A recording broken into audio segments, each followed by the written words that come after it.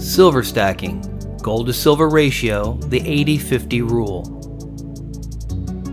For those who stack precious metals, one of the indicators that we monitor is called the gold to silver ratio.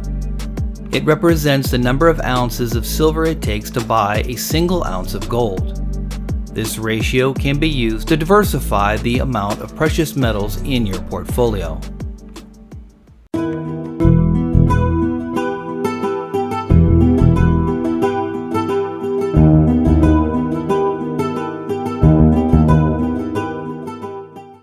Nothing in this video is intended to be investment advice. Always seek the counsel of a professional financial advisor before committing your wealth to any financial investment. If you enjoy this content, be sure to like, comment, share, and subscribe. It's important to understand the history of the gold to silver ratio to clearly understand it. The gold to silver ratio was not always wildly fluctuating as it is today. Before the 20th century, governments would fix the ratio to ensure their monetary systems remained stable. For hundreds of years, the ratio was very consistent, ranging between 12-1 and 15-1.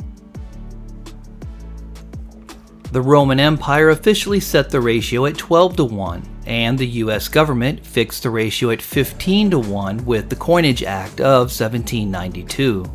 During the 19th century, the United States was one of the many countries that adopted a bimetallic standard monetary system, where the value of a country's monetary unit was established by the mint ratio.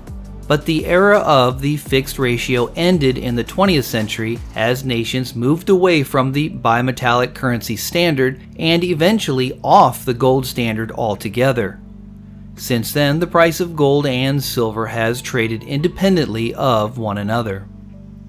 Despite the lack of a fixed ratio, traders still use it as a financial tool to hedge their positions in precious metals. The whole idea behind using the gold to silver ratio is to accumulate more precious metals. This is accomplished by closely monitoring this indicator as well as others to make an informed decision when to sell one metal to buy the other. Part of this monitoring is making an accurate assessment of the current market conditions and factoring in all the outlying influences and conditions that may affect market prices. Particularly in today's chaotic economic environment, it's even more difficult to make sure that you have all the influencers calculated. Right now, physical precious metal markets are way out of balance with their listed paper spot price. We are currently in a seller's market with abnormal prices that do not necessarily reflect the current gold to silver ratio. This does happen from time to time and is going on right now. The actual physical price for the purchase of precious metals is being affected by the unusual market panic going on right now, but the markets will eventually settle and balance back to represent their paper spot price once again. It's important to realize that the overall concept and principle behind the gold to silver ratio rate is very long-standing. It's a tried and true indicator that can be used to determine the value of one metal in comparison to the other. This ratio has been tracked dating back over 5,000 years and is the oldest continuously tracked exchange rate in history. People realized very early on that both gold and silver resist corrosion and oxidation. They are rare and soft metals. They have high luster and reflectivity. They're malleable and can be easily manipulated into art pieces and jewelry, and thus were considered precious by ancient civilizations.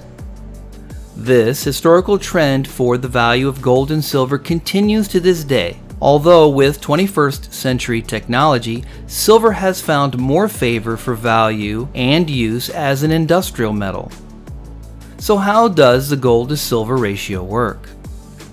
If you own an ounce of gold and the gold to silver ratio achieves a level of 100 to 1, you may decide to convert that 1 ounce of gold into 100 ounces of silver, with the likely anticipation that the ratio is unusually high at that level, and historical trends and market analysis convinces you that the ratio should not stay at this abnormal level. If this does indeed happen, and let's say the ratio declines down to 50 to 1, you now have an opportunity to take your original 1 ounce of gold, which is now 100 ounces of silver, and convert it into 2 ounces of gold. This is the basic premise of trading the gold to silver ratio. Note that the dollar value of either precious metal was never a factor anywhere in this process, because it is completely irrelevant. If you continue to successfully trade extreme ratio levels, you will continue to accumulate your volume of precious metals without any additional investments. In all fairness, it is not always as easy to do. It requires much study and a great deal of patience. As with all types of investments, there is always an element of risk. This is why you should never invest any wealth you can't afford to completely lose. And I encourage you to be as debt-free as possible before investing any substantial amount of your personal wealth. Here's a possible scenario. Let's say that you sell your ounce of gold at 100 to 1, and the ratio continues to climb up to, let's say, 120 to 1, and then stays there for the next 5 years. You have to have done your homework and know what it is that's keeping that ratio where it's at and what will allow it to return to a lower level, and then you have to just wait it out. I know that's easier said than done, but it's just part of the gold to silver ratio trading. Here is a 35-year gold to silver ratio chart showing the average ratio from 1972 to 2020. It shows an example of multiplying your bullion 3.69 times over this 35-year period. But what I want to illustrate with this chart is the time involved for these historical trends and patterns to develop for this 80-50 rule. I believe there is a misconception that the gold to silver trading is measured in weeks or months, and that simply is not the case. From 1 January 1985, when the GSR achieved 50 to 1, to August 27, 1990, when the GSR reached 80 to 1, it was 5 years and 7 months. And this represents a time between GSR trades. We are definitely not talking about a day trade here. This is a long game, a very, very long game. The next trade from 27 August 90 to 8 December 97 required a wait of 7 years and 3 months. The next trade opportunity presented itself on 2 June 2003 and was 5 years and 6 months later. The next on March 27, 2006 and was a 2-year and 9-month wait. The next on October 20th, 2008 was 2 years and 7 months.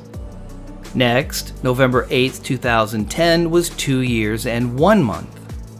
The final 80-50 buy would have been on 15 February 2016, representing 5 years and 3 months. I hope this clarifies a rough timeline for GSR expectations.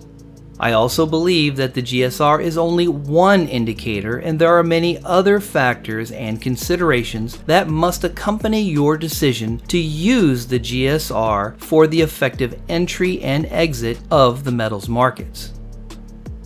When trading the GSR, the 80-50 band rule is only a guide based on the most optimal historical data.